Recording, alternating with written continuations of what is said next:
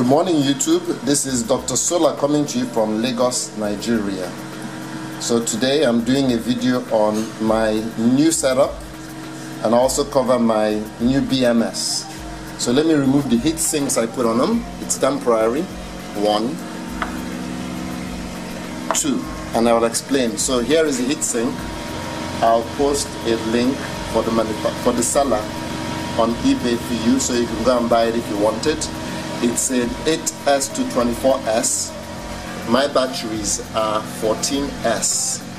So it's connected to this BMS, and it's currently managing my Nissan Leaf.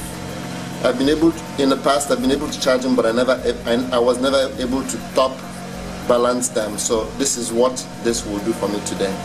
Last night, it powered everything down. When it got to the preset voltage, I had asked it to shut things down at.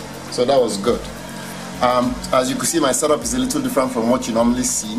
I have this LG cam connected to the bus bar, and I have my Nissan Leaf also connected to a fuse connected to the bus bar. Let's start with the display on my BMS. So right now, let me see if I can pick it up. Yes, I can. So right now, give it a second to focus. You could see my batteries are 55.7 volts. I have 2.4 amps coming in, about 133 watts, and my amp hours right now is 54.34%. I actually input that value. I'm not 100% sure it's correct. The highest voltage cell is 4.007, the lowest is 3.970, and my batteries are at about 84%. And then you can see the individual cell voltages. Okay. Let me go back. So here's the summary: 55.2 and 2.2 amps. I have no clue what that is, but I will look at my laptop and then at my phone, and I'll explain what I'm looking at. So here's my phone. The same thing. So now I know what it is. 2.2 amps is what the charge current was, and the MOSFETs, the charge and discharge MOSFETs are open. The balancer is shut down, and then if you look on voltage 1, that's total battery voltage. Voltage 2 is the amps. For whatever reason, on the phone app, it displays it as a negative number. It should actually be a positive number. If you look on here, you'll see it's 2 ohm, which is a positive number. Okay, that has dropped. You can see 1.9. We're charging using our 2 charge controllers, that one and this one. We don't have the grid.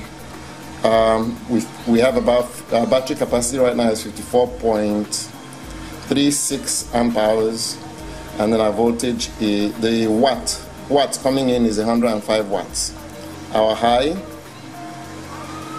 our low, our average cell voltage, and the differential is 0.03738. It keeps fluctuating based on what charge is going in.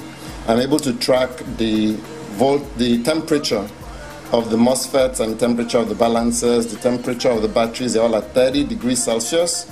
And then number 15 to 28 is the individual cell voltages. So this is pretty impressive. Now I'll show you what parameters I can adjust. I can adjust the over voltage. When it gets 4.2, an alarm will go off each cell. And then if it gets to 3.15, an alarm will go off. And then it gives you all the different parameters you could adjust. Single over voltage recovery, single under voltage protection. I could do an overcurrent, total system voltage, low battery cutoff, which is 42. Overcurrent charge, I only allowing 75 amps. I could allow up to, I think this is, the maximum I could allow is 70. I doubt it very much I'll see 70, I doubt very much I'll see more than 70. And then I can ask it to start balancing, which you see right here, auto equalization. But it's set up to do it automatically once the battery is over 4.10 volts. It will start to equalize all the batteries. So this is pretty exciting about this BMS. I'm enjoying it. I like all the functions, all the features that it offers. and I am going to buy additional ones for my other batteries. Now what you see me doing differently is I have the LG cam running, much higher voltage, up to 63, and this is only up to 58.8. Anything above that, it will stop charging. I'm using this to charge. I'm also using it to discharge. So everything is going through the BMS on the Nissan Leafs. On the LG is going directly. We eventually will get this same BMS and we'll replicate the same connection for the LG batteries. Ultimately, this battery will move, and I'll add an additional LG and an additional Nissan Leaf. What that means is we'll never get to use the LG to the fullest, and I might adjust, and we'll never get to use the Nissan Leaf to the fullest either, because the minimum for the LG is 48 volts, while the minimum for the Nissan Leaf is 42. The maximum for the LG is 63, and the maximum for the Nissan Leaf is 58. I've put in a lead acid battery, and it's connected to 300 watt panel, and I'm using it to cool my BMS. This gets very hot when it's balancing. Right now there is no temperature, but I've seen 56 degrees Celsius.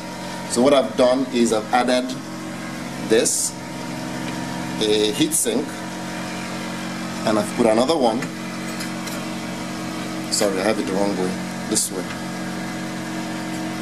Okay, and it reduces the temperatures by about 10, and then with the fan it keeps this place pretty cool. If you have any questions, please post them below. If you have any suggestions as to how I can get more out of my LG batteries without charging them to 63 volts, please, I welcome your suggestions. If you like what you see, give me a thumbs up. If you've not subscribed to my channel, please subscribe. Thank you very much for watching. This is Dr. Sola coming to you from Lagos, Nigeria.